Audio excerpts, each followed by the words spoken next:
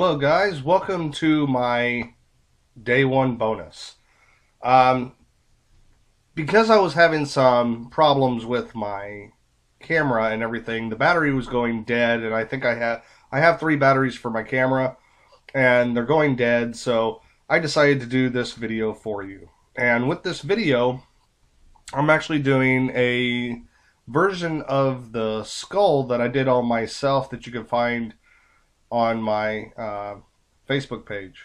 So I'm just applying the white right now, and I'm applying it in areas. Like I mentioned in my last video, I like to do everything with my sponge first. I could easily paint this on, but it would be very heavy on the skin. And I like my paints to be not as heavy on the skin. So right now I'm just applying the white where I think it needs to be. And once I have that, then I'm going in with a dark gray color, and I'm outlining the whole design. I'm outlining the eye sockets, the nose, the whole design,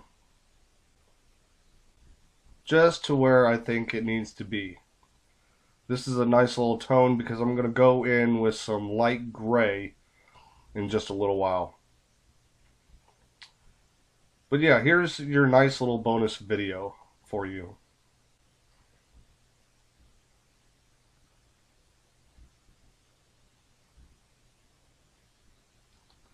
Now I'm applying some teal color, and I'm not really going up to the actual edge of the line or anything. I'm just filling it in because I'm going to go back with some dark blue and kind of blend it in, so it gives it a nice little gradient that's back there. Kind of a shadow kind of deal and stuff. But yeah, I just go around the whole face, and anywhere that's open, I'm applying the light blue in, or the teal color into. And I should be turning the head, and hopefully in future videos I'll be doing that. Now I'm applying the dark blue, and I'm just outlining all the blue right up against that dark gray color. And then I'm kind of blending it in together.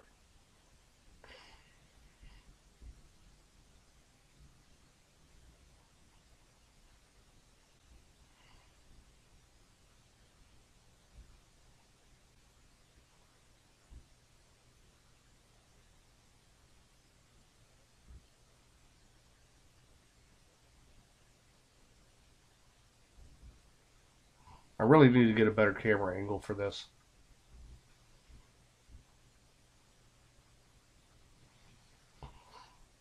So, now that I've done that, now I'm going in with the lighter gray color, and I'm putting it everywhere where there would be a shadow to give it a three-dimensional appearance.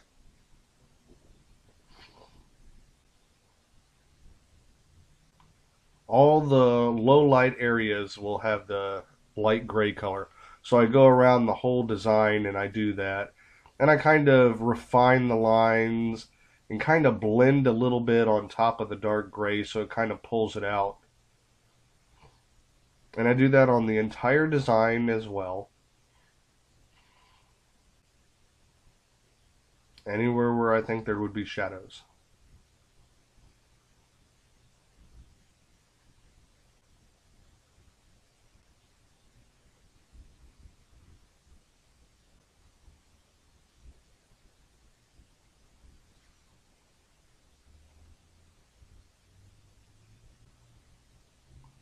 This design just came to me from a shirt that I was wearing. I got the shirt at Walmart, and it had skulls on it, and it was red. And I'll put a link down below in the description so that you can see exactly where I got this design from, and what it looked like on me. And I had more red in mind. Here I am going through with a darker gray color, and now I'm doing the teeth. And I'm doing the teeth a little bit differently than I normally do. I usually outline the teeth first and then fill them in. This time I'm going through with the dark gray and putting it down as a base, and then I'm going to be going on top of that. So now I'm going in with some black, and I'm outlining everything, and I'm redefining all the lines, and I'm trying to really pick it up and stuff. This I sped up so you can see the whole thing completely instead of cutting away from it. This way you can see the whole design, and you can see how I took the lines and I refined them and drew them out and really made it pop.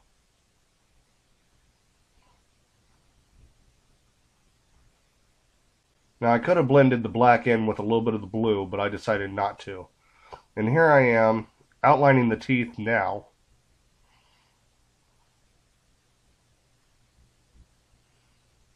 It's a little hard to do because he does have a mustache, so you gotta work with what you got. And here I am putting the white on top.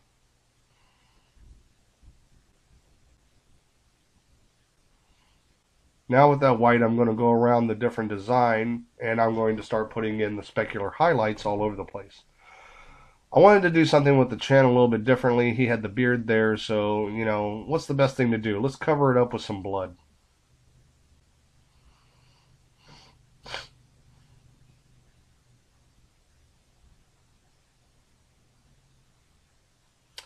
And I learned this trick from the Wolf Brothers.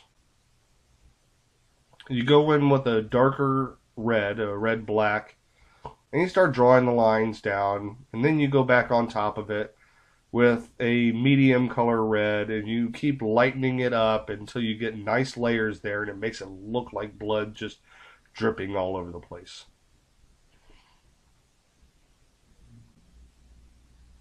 But that's the design. What do you guys think?